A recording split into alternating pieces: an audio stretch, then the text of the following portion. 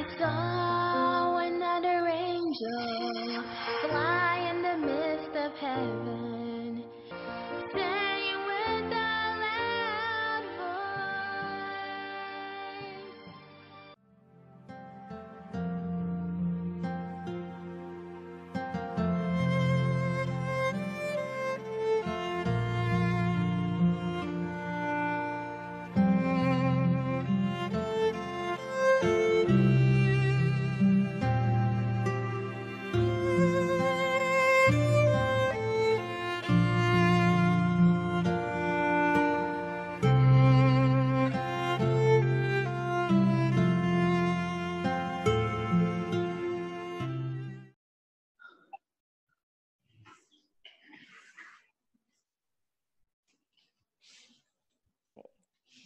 Good afternoon.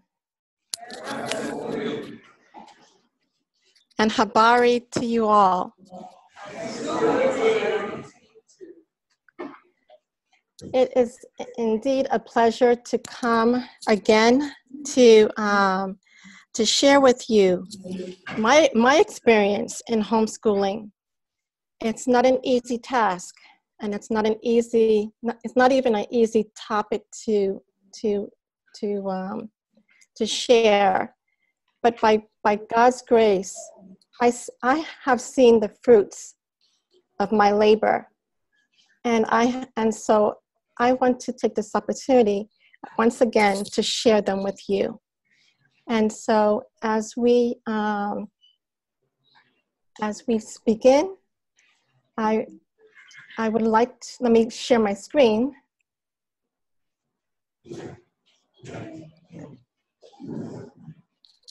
Is my screen on? No? Okay. Sorry about that. Just give me a moment here. Okay, can everybody see? Okay. Wonderful, wonderful. So, I'll need you to do something. Hello, Angie. Yes, I'm here. Can you maximize your PowerPoint or your keynote? Oh, yes. Just sorry about that. If you don't Okay. Good. Okay. How's that? Better? That's good. Okay. Let's begin with the word of prayer, and then we'll sing our hymn, and then we'll start the presentation. Okay, so let's seek the Lord in prayer.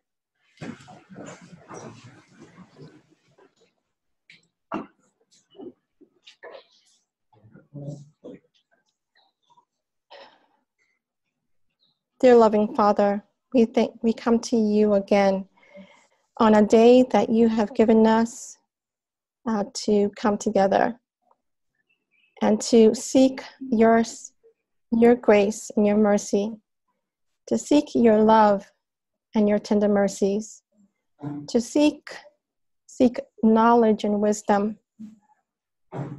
And so, dear Father, Lord, I thank you for what you have done in my life so that I can share to my new friends here. We ask for thy Holy Spirit to be with us and guide my lips, my mouth, so that these words that I will utter and your children will hear will come out clear with understanding. So I submit each and every one that is present, young and old, and may your presence be in that place, and additional angels to guide those that are still coming in. May your name be blessed. May your name be praised. In Jesus' name we pray. Amen.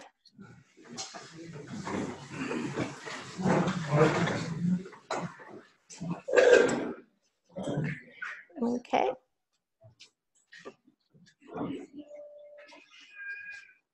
Your right is 3 and 16.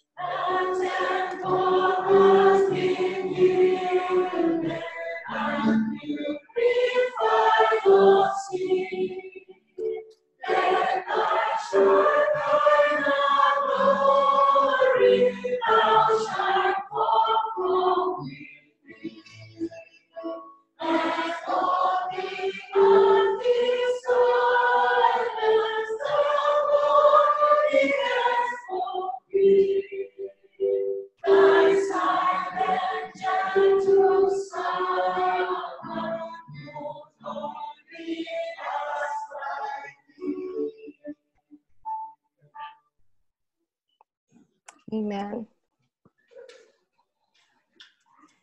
It was 6 years ago, my homeschool was given a name, and this is the name of my homeschool. Diligent Homeschool Academy was born in 2014.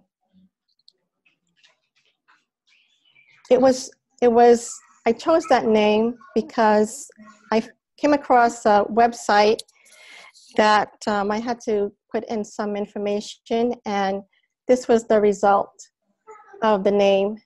And I love it because when you look at homeschool, when you take the choice to homeschool, you have to be diligent in it.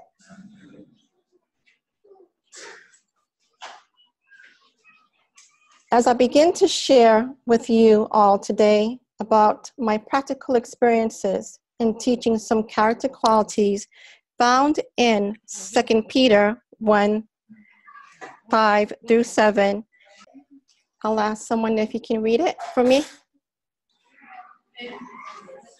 And beside this, giving all diligence, and to your faith, virtue, and to virtue, knowledge, and to knowledge, temperance, and to temperance, patience, and to patience, godliness, and to godliness, brotherly kindness, and to brotherly kindness, charity. For if these things be in you and abound, they make you that ye neither be barren nor unfruitful the knowledge of our Lord Jesus Christ. Amen. Thank you. And as we look at our first lesson on diligence, I want to share with you what I do with my children when it comes to character qualities. Their age, my son is 10 and my daughter is 9. And so they do know how to read. And sometimes with my son, with his disability, but he is able to say a word, but yet he asks, "Mom, how do you spell it?" So what I do is I first show and say the word. Then second, have them say the word. Then third, divine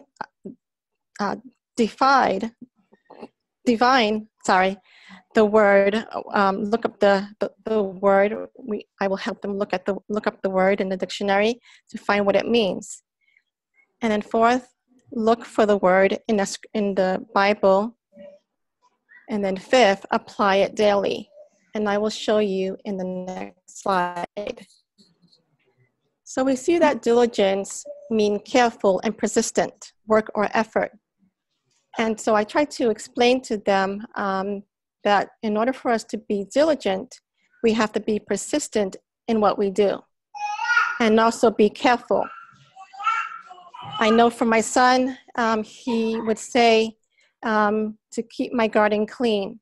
Because his way of thinking is so different than his sister, I use that in a way to apply it into the work that he does. Like say, currently we are working on cursive writing. I'm trying to get him to keep his paper clean. And so when we're writing, we have to be careful in how we position our letters, so that if someone reads something, read a letter, for example, that person wants to be sure that they know what they're reading. And so he is still not sure what, he still haven't gotten it yet. He, like for printing, he would, when he's writing, he would not remember to space the words out. And so it will all come out Greek when Dad or Nana will read it. They don't know what he's actually written. And so what I'm doing with him in his writing is carefully making lines on his paper to know that each letter has a place, and even the space have a place. That when you space out the words, then you'll be able to know what that word is. Then I find a scripture that has the word in it, such as Exodus 15, verse 26, and said, if thou wilt diligently hearken to the voice of the Lord thy God, and wilt do that which is right in his sight, and wilt give ear to his commandments, and keep all his statutes, I will put none of these diseases upon thee, which I have brought upon the Egyptians, for I am the Lord that healeth thee. And so in explaining the scripture with the word, and knowing what the meaning is, I talk to them and say, when we come to God, as he mentioned in the Ten Commandments, we want our children to acknowledge God as our Father, just as we want to acknowledge Jesus as the Son of God. And so we want to do that diligently every day. And here is where the application comes in. Every day, I would say, actually, let me start with my son. Once a week, my washing machine has broken, and so now we're currently going to the laundromat to do our wash. And so every week on a Sunday, I would go with him to the laundromat, and my daughter will be in the kitchen helping her grandmother preparing dinner or lunch or whatever time during the day. And so this is where diligent is applied in whatever location. Our next practical lesson is on patience. Patience at times can be so difficult to have, but in this lesson, I wanted to get my son to tie his shoelace. And so what I did was I got a pair of old sneakers, red sneakers. And then I received from the inspiration, I received the inspiration to write this poem, as you see. And I called it My Shoelace Story, so that he can know that is his story. And even I use the same thing for his sister, that is her story, because they're learning how to tie their shoelace. And so I would do it repeatedly every day, so that they can know red over black, bring red out from the hole, and pull down red and black. Black bunny ear, wrap black bunny ear and hold tight to leave a hole in between, to see red peeking through, waiting to be pulled out too. Wow, another bunny ear, it's red. Hold down two to have two bunny ears looking back at you. And so when I would say that to him every time we would practice. He would get so excited, and he would, when it comes to two bunny ears looking back at you, it was such a joy to see that he was so engaged in it that he was able to on November 13, 2018 of last year, he was able to successfully tie his shoelace. And so we had a day of celebration, and his sister was so excited that the month after, I was diligent and patient with her and did the same thing that I did with her brother, and she too was able to successfully tie her shoelace.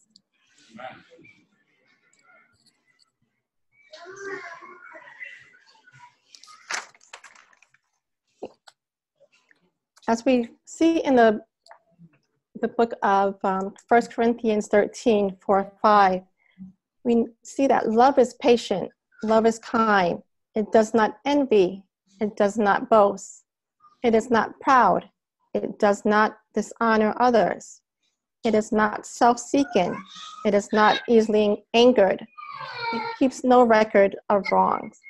And so when my children were not getting it during our trials of practice, I would say to them, it's okay. You can do all things through Christ who strengthens us. We're not in a rush. We're not going anywhere. And so mom is here, and you just take your time, work the steps, and you'll get it. And so if we as parents keep our composure and not get too nervous or upset that they don't get it the first time, keep trying, keep doing it. Children learn by repetition. In a practical lesson on perseverance, I mentioned earlier that my son, I wanted my son to, again, learn how to write in cursive. And so this is where perseverance is applied as well. Praying always with all prayer and supplication in the Spirit, and watching thereunto with all perseverance and supplication for saints. In our practical lesson on virtue, whatsoever things are true, whatsoever things are honest, whatsoever things are just, whatsoever things are pure, whatsoever things are lovely, whatsoever things are of good report, if there be any virtue, and if there be any praise, think on these things. The enemy can put things in our children's mind that will distract them, and the influences of other peers, if they're not in good company, can also be a disharm to them as well. And so with my children, I say this scripture, this text to them every day. If I see that they have said something that was not appropriate, I would fall back on this text, and they will say, "I'm sorry, Mom," and I will forgive them as Jesus did.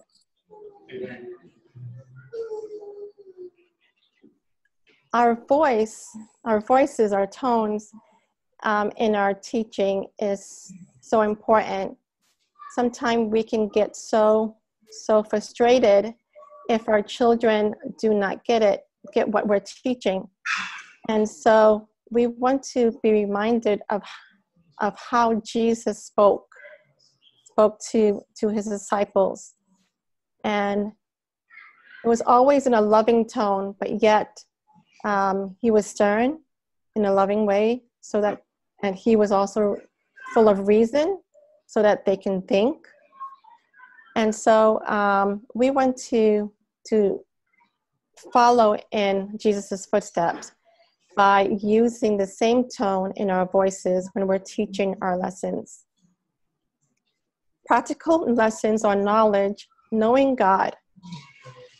Studying, here we are studying the anatomy and physiology of the body.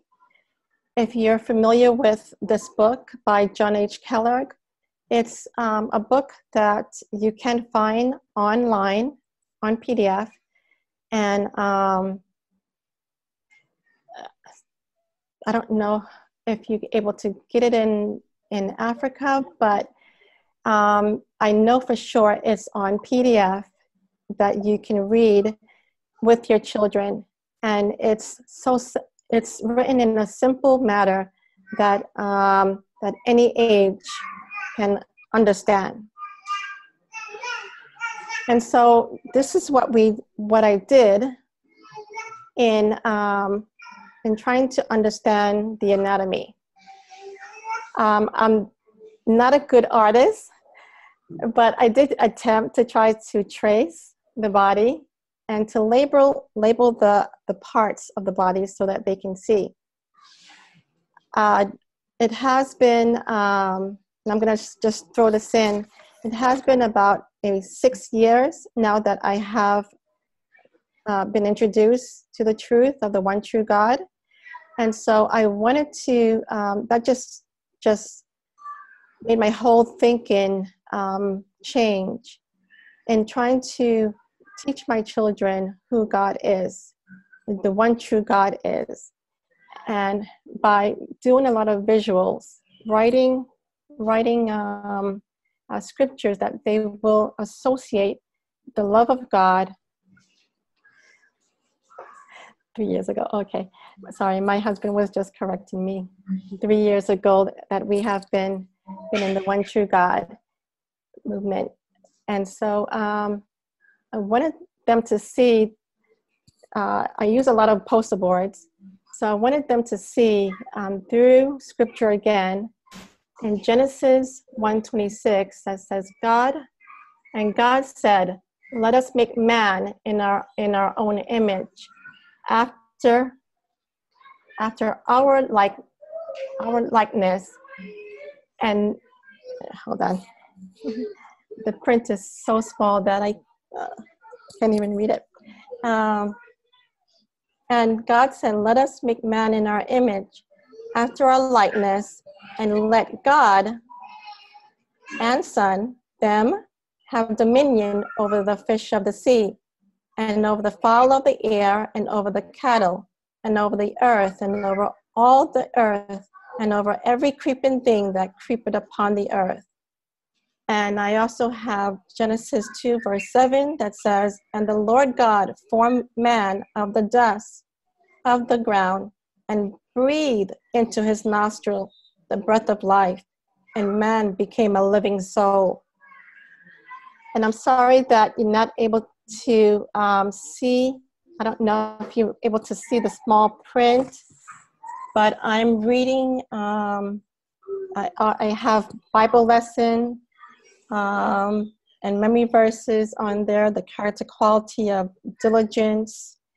And I have also a tree in the middle. I don't know if you can see it, but it's between the red paper and the body. And I have Psalm 1:3 that I shared with you yesterday. To know that food, to have the association that with the tree, food helps you grow and gives you energy to move around. As for the tree, it moves according to nature.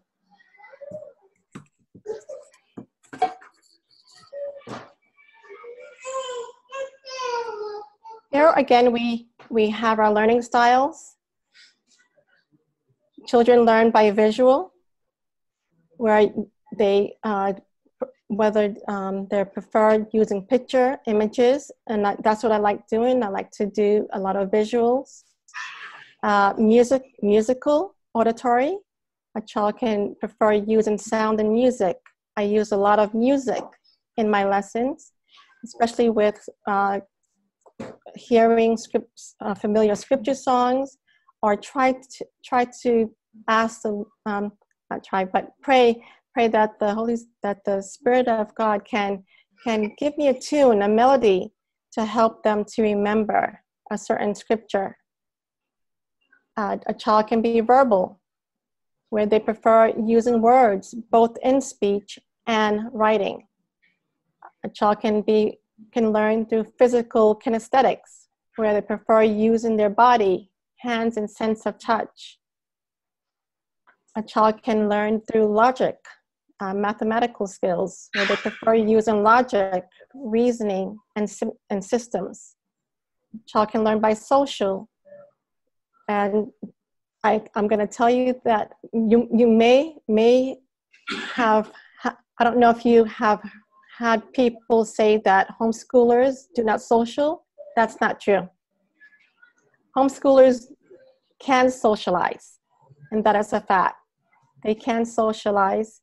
While home, my son has been able to meet people out of our home, and even through WhatsApp. We've been using the social media to connect with other people, and so they have friends. They're not friendless. And so children who are homeschooled, they can be like any other child, having friends and having a happy life. And lastly, a child who can learn to work by themselves is a self-learner. And so these are good learning styles that we can know where our child is learning. In 1 John 4, verse 7 and 8 reads, "Beloved, let us love one another. Love is of God, and everyone that loveth is born of God, and knoweth God. He that loveth not knoweth God, for God is love." Our next practical lesson is on temperance.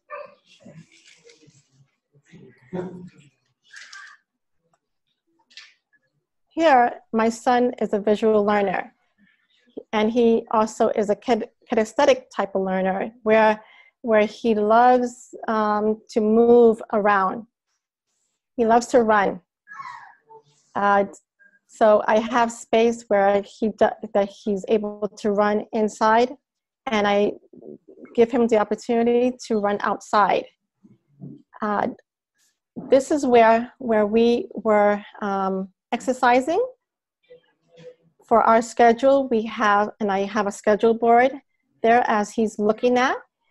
And so that's the second thing on our daily schedule that we do. We make sure that we get our body fit for the day. And so I have a friend that was with us visiting, and she was so willing to join him in exercising. I have a piece of paper that I was able to find a simple routine that he has loved. Actually, a piece of paper that's hanged up there.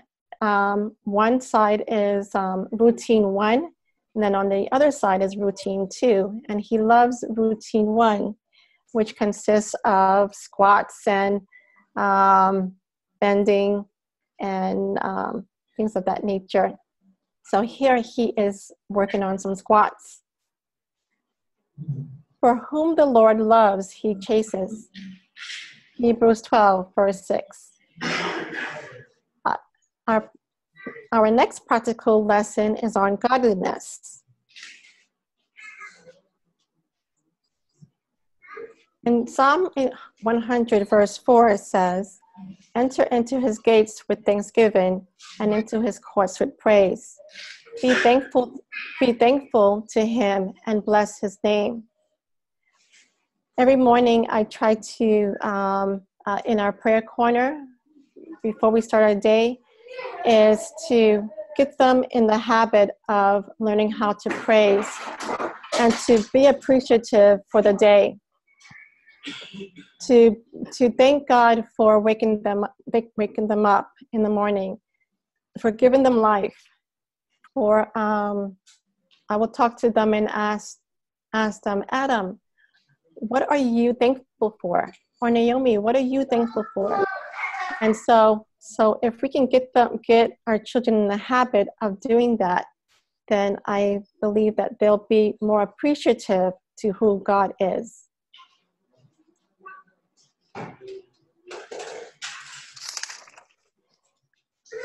Okay, this is an illustration of a tree where a friend of mine shared with me Gospel of the Tree. It's a series that I can share with you, Brother Sammy, at another time. But this is what I was trying to apply to my children by drawing a tree and having them name anyone in the family, any friends to pray for. And so this is our appreciation tree. And I wanted them to get in the habit not only to explain to me why they appreciate each and every one on the tree, but also be in the habit to pray for them as well.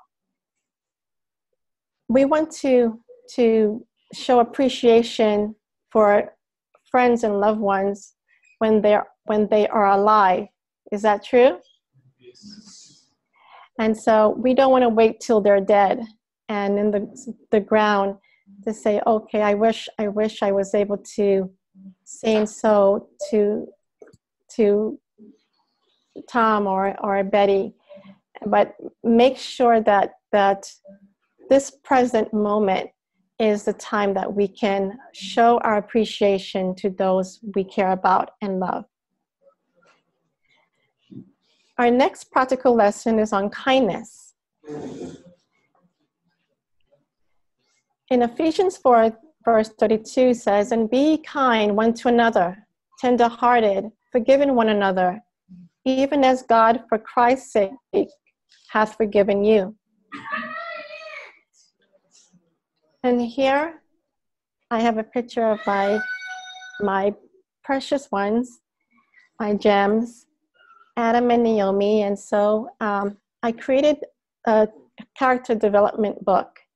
And so it's not completed though, but some of these character qualities that you're hearing are in their book.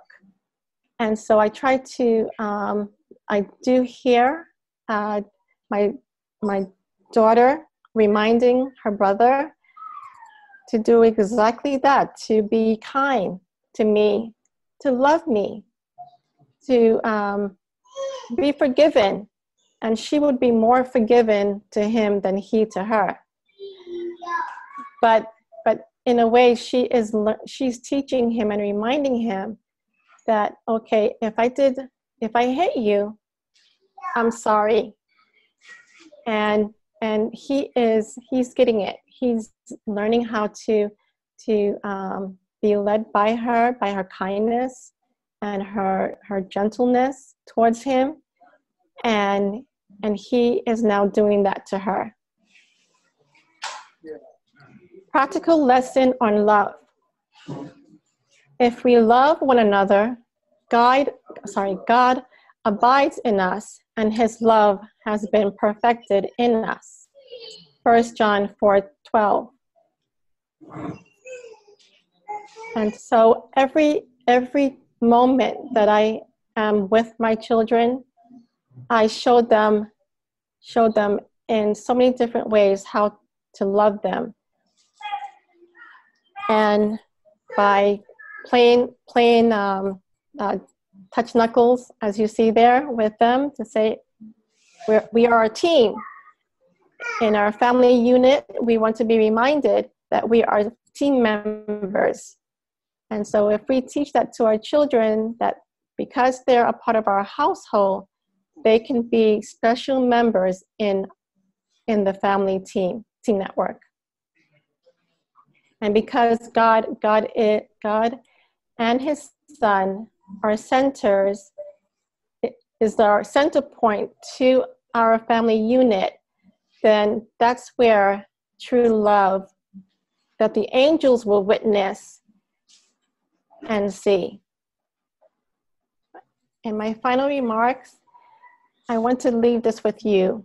Being confident of this very thing, that he which hath begun a good work in you will perform it until the day of Jesus Christ.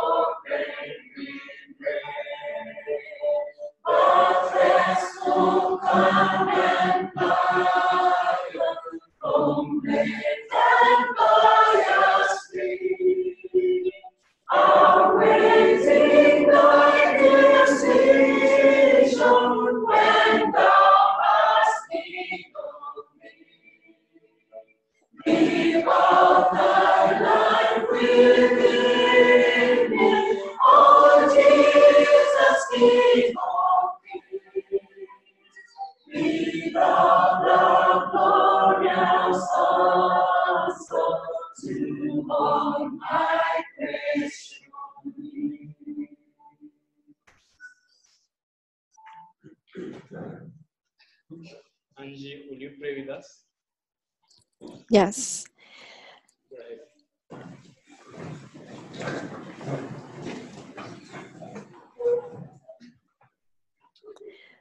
Oh, Father God, we thank you so much for this time together. We thank you for your Spirit in this place. We thank you for your Son who came to die for us and even for our children.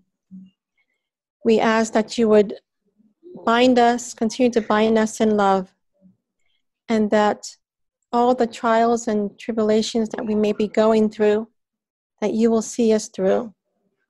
For we believe that you will carry us through. We know that worrying and doubts and everything is of the enemy. And so we come by faith, knowing that seed that has been planted in us by your Son will grow. It may not be at the time that we want, but Lord, we know that your Son is a living water who will continue to pour his love on us, that when that time comes, we can say, yes, thank you, Lord. So we thank you for this time. We thank you for your goodness that is sure forevermore. Until we meet again, may you continue to be with your children as we depart from one another and bring us back again tomorrow. In Jesus' name we pray. Amen.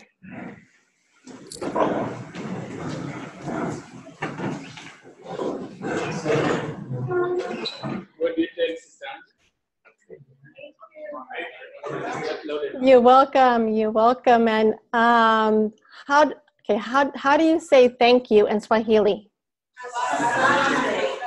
Asante. Asante. Yes. Asante. And how do you say you're welcome? Karibu. Good. God bless you, my friends. God bless you and have a good day. Bye-bye. Bye.